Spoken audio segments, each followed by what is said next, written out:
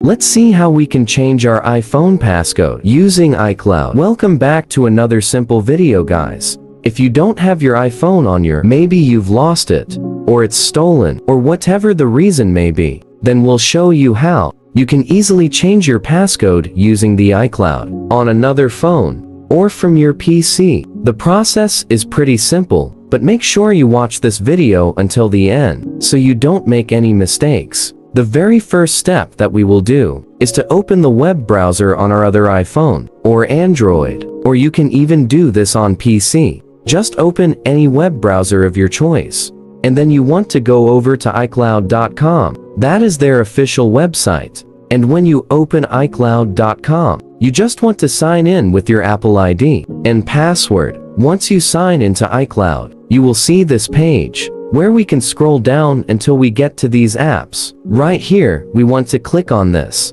Find My App, which should be green, and that's gonna open a list of all the Apple devices we have connected with this specific iCloud account. As you can see, I only have 2 iPhones in here. You want to select an iPhone on which you want to change the passcode, and you'll see this map with 3 different options. You want to click on this Erase iPhone option at the right side. Now keep in mind that this is the only way. They don't give us an option to remotely change our passcode on an iPhone, but we'll have to erase the iPhone completely.